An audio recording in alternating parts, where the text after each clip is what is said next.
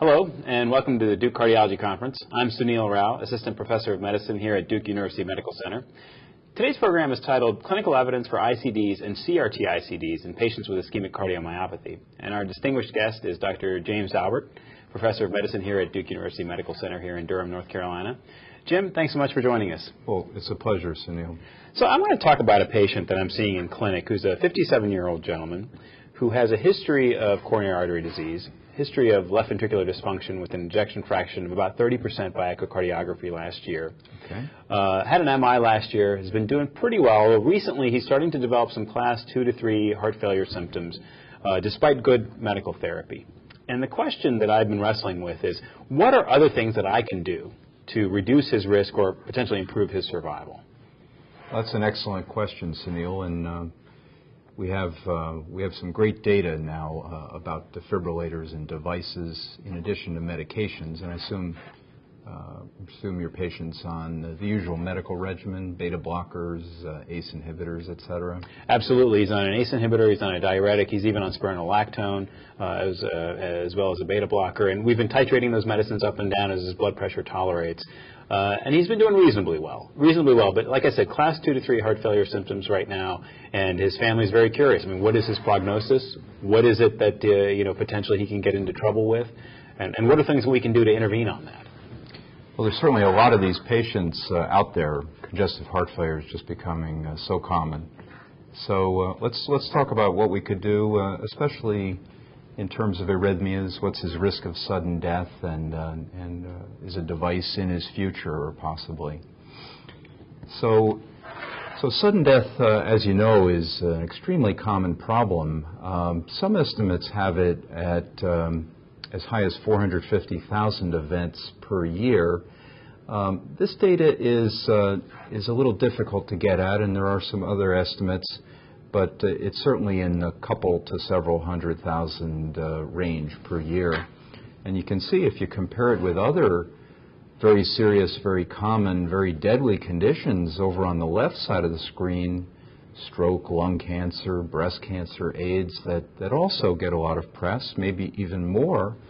Sudden cardiac arrest and sudden cardiac death may match all of them combined. Now, there's several ways that a cardiac arrest could occur in your patient, for instance, Sunil. So it could occur acutely in the course of one of his coronary events, if a plaque ruptures or if a plaque leads to thrombosis and occludes the coronary artery. There are certain mechanisms for these ventricular arrhythmias with ischemia and in the acute stages of infarction. But we're really talking over on the right-hand side of the screen, where we have a stable scar, an infarct in the myocardium. We have some border zone where there are some surviving fibers that may present the substrate for a reentrant arrhythmia. And then as the heart dilates, either with ischemic or non-ischemic cardiomyopathy, there are certain arrhythmia mechanisms that may be at work in that setting. Just as a framework to think about how these things could occur. As you know, Sunil, the survival from out-of-hospital cardiac arrest is very disappointing.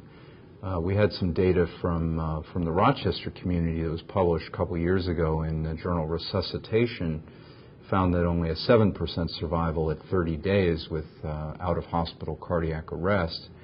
And as you can see, the survival from an episode of VT or VF that causes cardiac arrest really depends upon how quickly you intervene. And the usual response time in most communities is maybe 9-10 minutes, so the survival is not good in that setting. If, on the other hand, you can get to someone earlier with an AED or certainly with an implantable device, then you can save some, most, or almost all of these patients. So that brings us to the incidence of why we would use an ICD. As we said, there's a low survival rate of this condition in the community. Antiarrhythmic drugs have been tried and failed. They've either increased mortality or not reduced it, depending upon the drug that's been used. AEDs are a great advance, but it's hard to get them everywhere that an arrest might occur. So that's one problem with that. So the implantable defibrillator was developed by Michelle Morawski and Morty Maurer. You can see their picture in the top left when they were working at one of the Hopkins affiliates in Baltimore. They developed some prototypes they implanted in dogs and showed that when they induced ventricular fibrillation, the implanted device could rescue the dog and bring him back to normal rhythm and back to wagging his tail, as it were. And there's an episode that was captured during a soccer match. Of course, this is in Europe where soccer's big. Nobody would have noticed in the United States, I guess. And this soccer player had an implanted defibrillator, and you could see him collapsed in the top corner there, and then you can see him sitting up at the bottom after his defibrillator went off. When we think about devices, implantable defibrillators, there's different kinds, and we have to think with our patients what type of device might be applicable. And like pacemakers, there's single and dual chamber devices. The single chamber device paces and defibrillates the ventricle. The dual chamber device also has pacing for the atrium, so it could function in the dual chamber mode. And then over on the right side is a 3-lead system, a CRT system, and that's an abbreviation for cardiac resynchronization therapy. So the third lead in that case is implanted via the coronary sinus and then with a branch over the left ventricle, one of the coronary veins, so that one can pace both the right and the left ventricles simultaneously and improve congestive heart failure. So your patient might be a candidate for that. Let's get into a little bit of the data here. We know that in patients who, like yours, have a low EF, a prior MI, and are on appropriate medical therapy, we have some preliminary trials that showed that implantable defibrillators are beneficial, the MATED and the MUST study. In both of these, the patients had to have inducible VT at an EP study. And that kind of limited the applicability of it to a widespread patient population. So the MATED-2 study was designed to kind of get around that issue. There was no requirement for doing an EP study. The patient had to have a low EF, 30% or less, a prior MI, and then they were randomized to an ICD or to the best medical therapy, beta blockers, etc. This is in fact one of our patients who was doing pretty well, but one day developed a rapid VT, degenerated into VF, and you can see in the bottom panel his defibrillator shocked him back to normal rhythm. So patients like that patient, our patient, enrolled at 100 other centers, I think, generated this sort of survival curve data that found that the defibrillator had a greatly improved survival compared to patients just treated with the best medical regimen. Mortality was reduced with that approach. We now have data looking at this MATED-2 study out to 8 years of follow-up, and it's encouraging that the survival benefit still seems to be there. And what we're seeing as we follow these patients longer is that the reduction in mortality is greater, and we need to think about treating not as many patients to see one saved, to see a person saved by the defibrillator. That's amazing. A number needed to treat of 6. I can't think of any other therapy in cardiology anyway that you can get that much bang for the buck, if you will, or shock for the buck, if you will, than with a defibrillator. And this is for primary prevention. Is that right? That's right. Those are patients that have not had an episode of VT or VF, but we know they're at high risk of it. And that's because it's such a deadly condition, of course, and reasonably common. And, of course, the defibrillator is extremely effective in those patients who do have a cardiac arrest. So it is encouraging to see that number needed to treat get down there. A similar study, the SCUD-HEF study, was done through the University of Washington and here at Duke University, and looked at similar patients, post-MI patients, but also patients without a prior MI with a non-ischemic dilated cardiomyopathy, and really found similar results. You can see that the bottom curve is the mortality rate with the defibrillator, and that's lower than that. The mortality rate is lower than that seen for patients with placebo or treated with amiodarone. Now, Scudheft also looked at different classes of heart failure, and you mentioned your patient was kind of on the verge of class 2 or class 3. Interestingly, in the Scudheft study, a greater benefit was seen with the less symptomatic patients, the class 2 patients. The class 3, it may be that they have a higher problem with pump failure deaths. As you can see, the trend with New York Heart class 4 patients in light blue at the bottom, pump failure is really their problem. Class 2s, on the other hand, sudden death is the biggest risk. They may have a lower total mortality than the more advanced heart failure patients, but sudden death is the biggest part of it, and that's where, of course, the defibrillator could help. So this really underscores the original hypothesis that these studies were aiming at, which is the risk of death in this patient population is from arrhythmias. This treatment addresses the arrhythmia issue and therefore results in better survival. That's exactly right. So if we can identify the patient at high risk of arrhythmias, and here's the important thing, at relatively low risk of other things, of getting hit by a bus, of having heart failure, of getting cancer, then we could really target and see the greatest benefit of the devices. Some of that's, of course, hard to do. Sure. Let's see. So speaking of heart failure, we saw that in Scudheft, the benefit may be a little less as the heart failure stage progresses, the heart failure symptoms progress, less benefit from the defibrillator.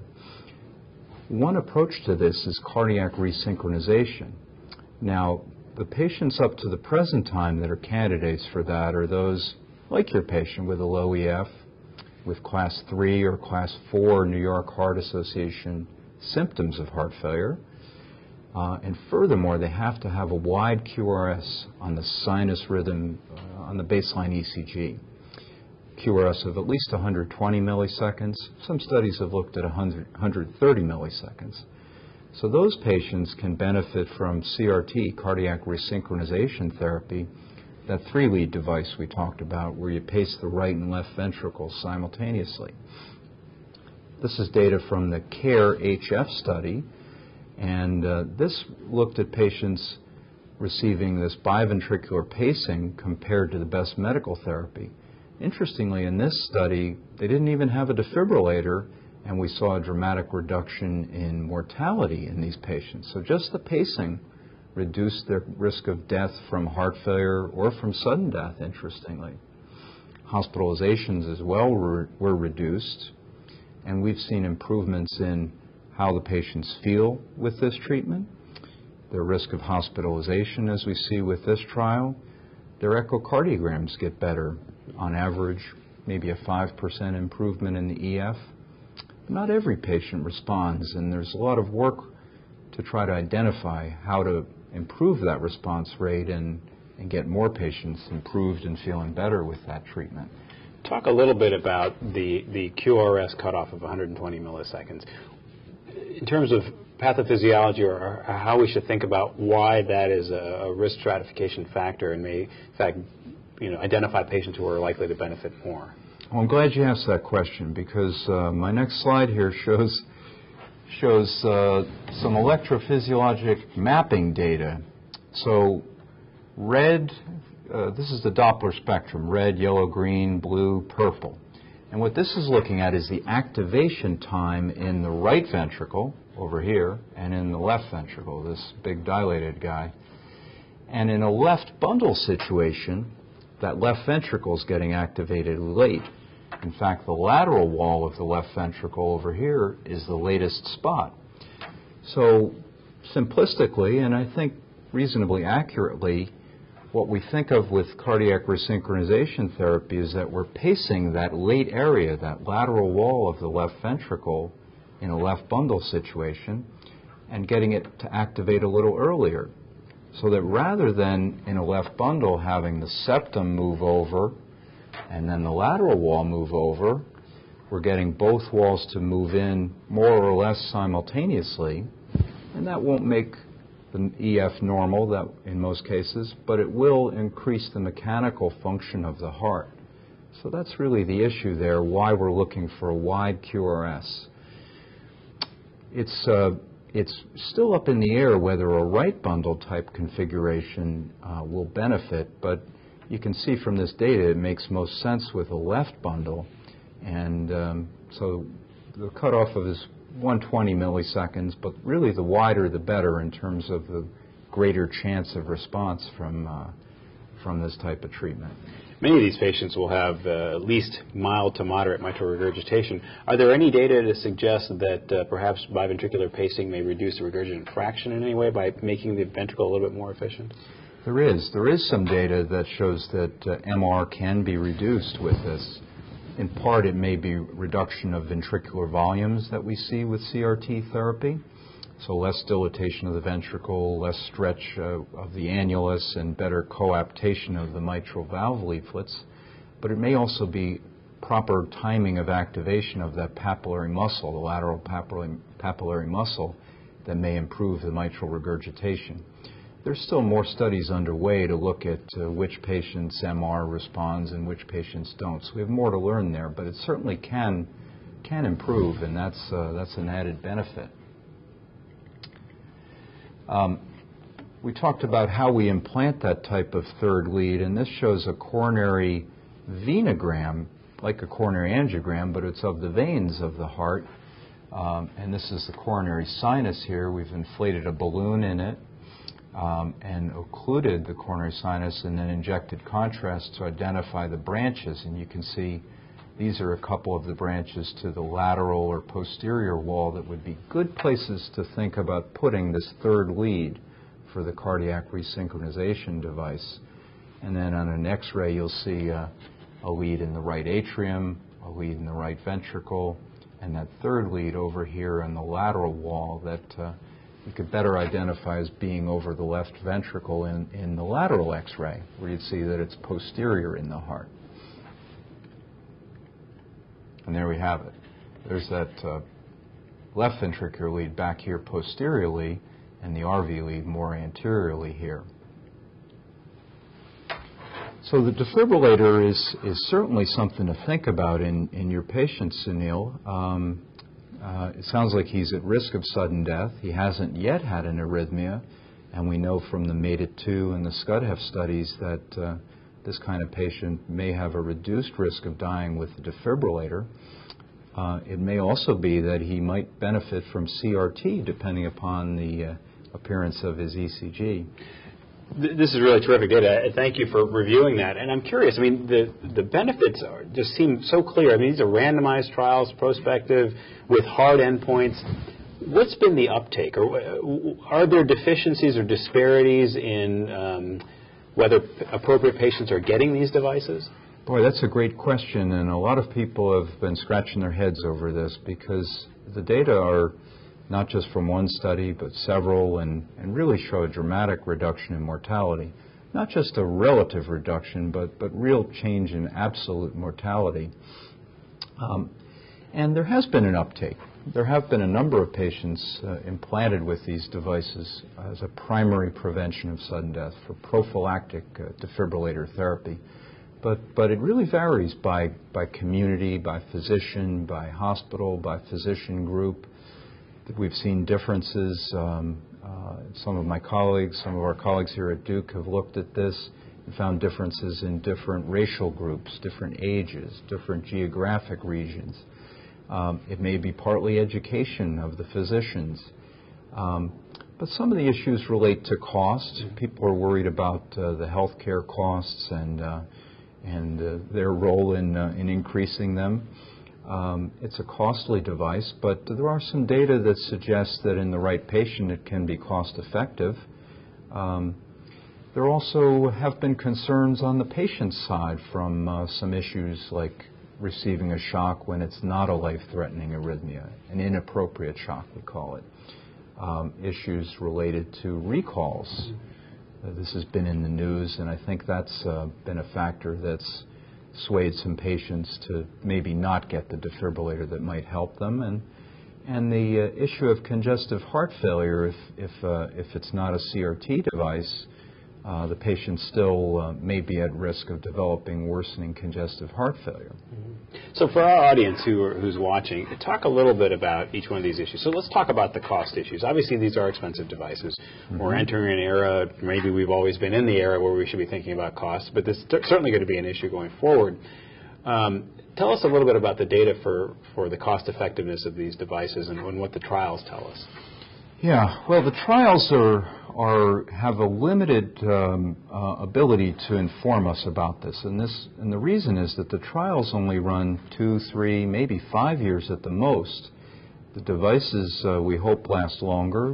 The current ones are lasting 6, 7, maybe 8 years, and to see the full benefit of the device, as we saw with that 8-year follow-up data in MADA 2 or 3 years really doesn't tell us enough. So if we just look at the cost effectiveness in the short period of the trial, we'll see a high number. It'll seem very costly to implement this therapy. But we have to think about the lifetime of the patient, or at least the lifetime of the battery of the defibrillator as a starting point. When we look at the time frame of maybe 8, 10, 12 years, as some studies have looked at, the cost effectiveness comes down to reasonable terms, $50,000 per life year saved, maybe less. All of these cost effectiveness studies depend on a lot of assumptions, and it's hard to get a really firm number on this. And certainly $50,000 is sort of what we as a profession have accepted as being cost effective. Now, I remember when the MADA 2 study came out and we examined our own clinic population at Duke, and we got a little bit scared because we identified hundreds of patients who would potentially be candidates for this. Tell me a little bit about the future of the field of EP. I mean, do you foresee, for example, these primary prevention devices being put in by maybe heart failure physicians rather than people who've trained in EP, who may be perhaps doing more specialized procedures like ablations and so forth? That's been a big topic of conversation. One idea is that there haven't been enough EP physicians around to implant these devices.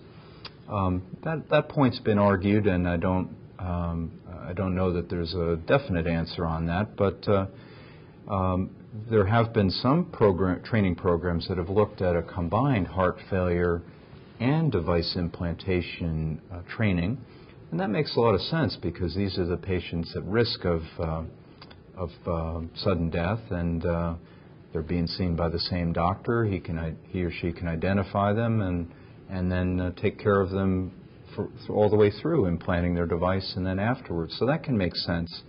We don't have a ton of heart failure physicians, specially trained heart failure physicians, though, either.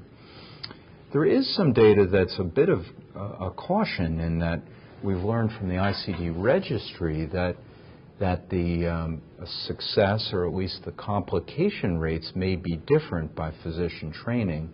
So that should obviously be important too. We don't just want to maximize the number of the devices getting put in. We want to take patient safety as a very top priority. So that's a concern with implantation of the devices by perhaps less well-trained or less physicians with less training, less years of specialization in just this procedure. So let's talk about the patient safety issue. When you have a conversation with a patient that is about to get one of these devices, what are the things that you tell them? What are the risks of having the procedure? What are the things that they need to watch out for once they leave the hospital? And this is a permanently implanted device, presumably. So what are the things that they need to watch out for? Great question. So I think when we see the patient, we not only have to give them the good news that the device may save their life, and we have to be realistic there. We can't tell the patient they're going to die tomorrow if they don't get the defibrillator, because we don't know that. Some of these patients at high risk, like your patient, may never have an arrhythmia. He may get the device implanted and it may never fire. So I think that's one thing to tell the patient. But on the downside, I think we have to be aware of some complications that can occur. So acutely, there's some complications, and these can be broken down into those related to the lead. The lead could perforate, Risk of that's under 1%, but it could cause a pericardial effusion that needs to be addressed very rapidly in some cases. The lead could dislodge, again about a 1, maybe 2% risk. A higher risk with that third lead that's placed through that coronary vein, through the coronary sinus, a little higher risk of dislodgement with that lead, maybe 5%.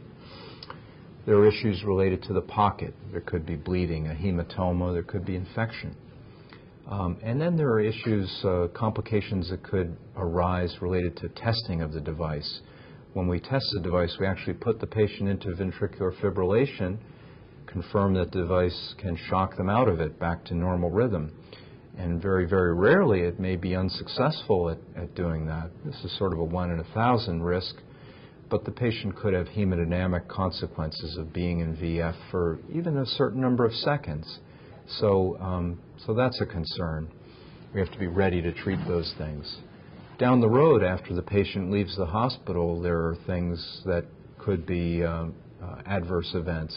Inappropriate shocks we mentioned a little bit. This could occur due to atrial fibrillation. So programming of the device is important to take into account. We're doing a randomized study now looking at different programming settings. Can we reduce the rate of inappropriate shocks, yet still maintain the benefit of life-saving shock therapy for real arrhythmias? Leads are really, we're asking them to do a lot, to pace, to sense, to deliver shocks. The heart's contracting every second. The leads are getting flexed and moved. The shoulder's moving. The leads can fail. Certain designs of leads may have a higher failure rate. The longer they're in, the higher the failure rate may be. So we have to be observant and watch out for that. Early on, this is less than a 1% a year thing, but with time, the rate may increase. Infections could occur down the road if the patient develops bacteremia. Heart failure we mentioned briefly. So in the MADE-2 study, we saw that the patients in the ICD arm had less chance of dying, but they had a little bit higher hospitalization rate for heart failure, and we found that very interesting and pursued further studies to look at that. We also mentioned recalls as something that the patient should be informed of before they get the device, that this could come up in the future. So that's great. And what strikes me is that for primary prevention, what we're doing is really treating the patient's eventuality or potential for having an arrhythmia. Tell me a little bit, and this is a little bit advanced of a topic perhaps, but for patients who do get repeated shocks, appropriate shocks, what are some strategies that can be employed? And talk a little bit about both drug therapy and which candidates are candidates maybe for ablative therapies. Terrific, yeah. So these repeated shocks are a concern. The patient feels uncomfortable receiving the shock. They may feel fainting episodes that occurred before the device can get them out of VT or VF. But we've also seen that these patients who are rescued by their defibrillator from a life-threatening arrhythmia event are ones at real high risk of developing heart failure and of dying in follow-up 1-2 years even down the road or less. So this is a patient population we really have to turn our attention to, and there are different strategies that have been used. We know that if antiarrhythmic drugs are administered to all of these ICD patients, we can reduce the risk of shocks with medicines like amiodarone. Unfortunately, there are a lot of complications and toxicity of amiodarone, and that approach hasn't really caught on. But after the patient is shocked, amiodarone or sotalol are commonly used, and I think those are the first-line treatments. But there are some data now that using catheter ablation of VT may be even a better strategy than using antiarrhythmic drugs. A new study just came out from Germany. A study was done from Boston several years ago. The SMASH VT study looked at kind of preemptively doing a catheter ablation at the time of ICD implantation. And we can see that with this approach, the number of shocks the patient is likely to receive can be reduced. Certainly after the patient has had one or more shocks, and especially after they've failed amiodarone, ablation is definitely an option. The patients with ischemic cardiomyopathy seem to be really best candidates for catheter ablation of VT because we can usually find scar on the endocardium, on the inside of the heart, to map out and ablate to target the VT and to also try to ablate around the scars to prevent future VTs from happening. So catheter ablation is important to think about early on in the patient after they've had a shock for VT. Now, just in the last few minutes here, I want to get back to sort of the epidemiological issues here, and it strikes me that certainly the patients with ischemic cardiomyopathy are at high risk for sudden cardiac death, but a large proportion of patients who have sudden cardiac death have no history of heart disease. So tell me a little bit about the trials that are ongoing now. Are we pushing the envelope? Are we trying to expand the pool of patients who may be candidates for this type of therapy? Well, you're right. Even we talked about how ICDs are not being implanted for all of the patients who are candidates, like the MATED-2 or SCUD-HEF patient or your patient we talked about. But even if they were implanted in all of those patients, we wouldn't eradicate sudden death like polio's been eradicated, because there are a lot of patients who are at lower risk of sudden death on an individual patient basis, but there's so many of them. So we're talking about the patient who's had an MI but doesn't have that bad of an EF, maybe it's 45, or the patient with diabetes who's at high risk of having that first ischemic event that might lead to a fatal arrhythmia. So this is the kind of patient population that future ICD trials are looking at. One trial is looking at MRIs in these patients, and patients with an EF above 35 who are not candidates right now for an ICD, but if they have a substantial size of scar in the heart, we know from previous studies that puts them at high risk of a VT event down the road. And studies are being done to look at would an ICD implanted in that patient possibly be life-saving. So lots to look forward to. Indeed. We have a lot more to learn. We've made great progress, but there's a lot more to learn about both sudden death and about improving heart failure with these devices. Terrific. Well, Jim, thank you very much for spending some time with us today. My guest faculty today has been Dr. James Daubert, one of my colleagues here at Duke. Thanks again for joining us, and thanks for the discussion. Until next time then, from all of us here at Duke, this is Sunil V saying thanks for joining us, and take care.